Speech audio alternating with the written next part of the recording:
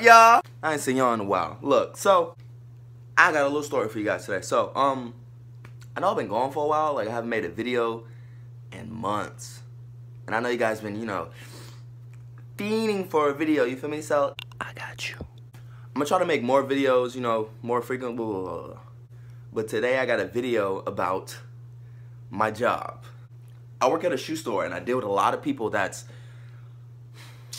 a little out there, you feel me? Stories about multiple experiences I had working at this place so far. So, let's get into story one. It was a guy, he came into my job, right? And he was smelling like 32 pounds of ass. Like, it's only the finest of it, you feel me? As soon as bro walked in, the whole store smelled like cheeks everywhere. It was horrible. So keep in mind, he already got kicked out of like 2 other stores before he came into my store, right? So the mall security guys, they told him to leave the mall and come back another day. Like, change yourself. Like, you gotta leave. Dip. Skirt, skirt. Bro was not trying to leave. He came into my job, right? And he walked all the way in the back of the store, past the shoes, past the beanies, past the socks, past all the stuff. He went straight to the backpacks. And as soon as I saw him grab a backpack, he grabbed it so aggressive, like the backpack owed him money. Like, the dude was like this. Which one of these backpacks I want? Y'all got other backpacks? I'll take this one. The nigga was so angry at the backpacks. I don't know why he was angry. Moving on, so I go in the back room, get some shoes for a different customer, right? And I come back, and I go to the cash register, and the dude is at the cash register with this big-ass backpack, right? I didn't even know we sold that backpack. So I ring him up, right? And as I'm ringing him up, keep in mind, there's 2 machines. There's one machine to show you the price. You can put your card in it. It won't work if you put your card in it because, I don't know, it just won't work if you put your card in it, right? So there's a little machine that works. You put your card in the little machine, and then, you feel me, they give you the receipt and stuff like that. That's how you pay for things. You put it in a little machine. So the dude put his chip in a big machine. I'm like, oh, my bad, I didn't tell you. The big machine doesn't work. Only the little machine works, right? He was like, you know what? I'm not gonna say how the little encounter went down. I'm gonna show you guys. Check. Oh, what's up, G? How's it going? Y'all smell that? Y'all smell that? Alright, will it be a card or cash? It'll be card. I'll pay with my card. Alright, you can put your card in the machine anytime you want. Thank you, Playboy. Here you go. Yeah, sorry about that. It actually won't work in that machine. You gotta take it out and put it in the little machine. You sure? Nah, man, it's good. Just type your little numbers in again over there. I got this. Trust me. Just type, I got this. No, I got this. I got it. Watch. It's good. Alright, we can try it again.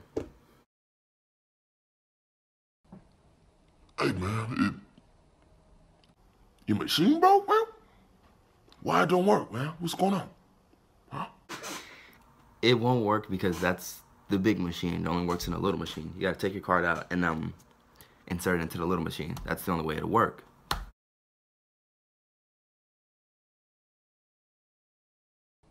Man, why you didn't tell me that earlier? Got me looking dumb. Alright, well, let's try it again. I used the big machine. Type your numbers in. I got this. Don't worry. Trust me. So after that back and forth went on for like a good 3 more minutes, the security guards came in and told him, like, didn't we tell you to like get out the store, dude? Like, why are you still in the mall? You feel me? So they took him out of the store, took him out of the mall, and was like, you can come back some other time. Like, right now you can't because you got all kinds of shit on your booty. That's the end of the first story.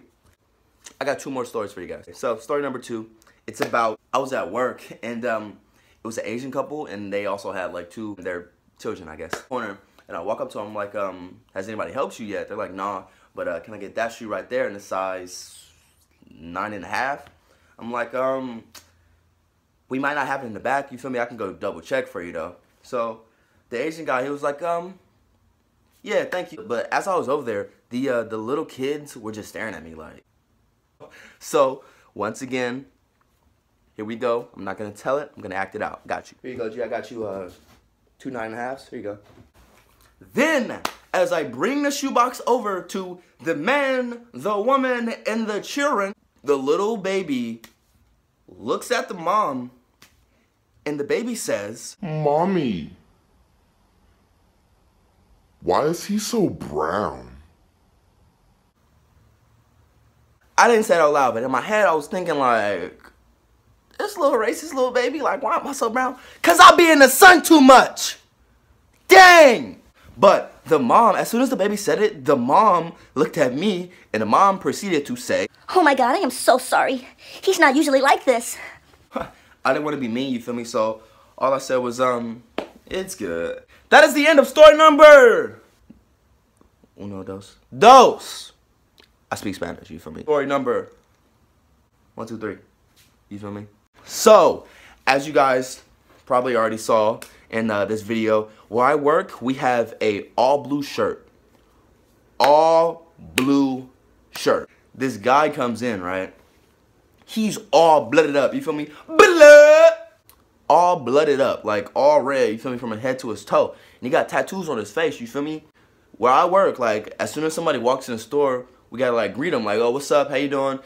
As soon as bro walks in, I greet him. I'm like, what's up, how you doing, G? I got an all blue shirt on. He all blooded up from his head to his toe. I got all blue, he got all red. I'm not gonna talk about it. I'm gonna show you. BRB.